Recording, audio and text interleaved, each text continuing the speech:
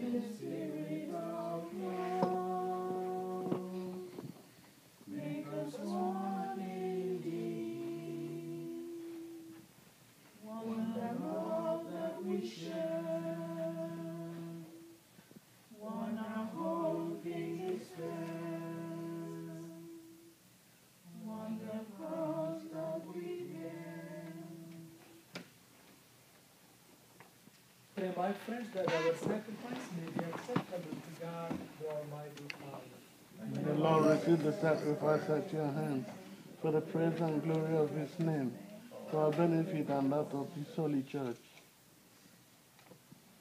Lord, accept our offering for this newly married couple, Linda and Henry. By your love and providence, you have brought them together. Now bless them all the days of their married life. We ask this through Christ our Lord. Amen. My dear friends, the Lord be with you. And also with you. Lift up your hearts. We lift them up to the Lord. Let us give thanks to the Lord our God. It is right to give him thanks and praise. Father, all-powerful and ever-living God, we do well always and ever to give you thanks. By this sacrament, your grace unites man and woman in an unbreakable bond of love and peace.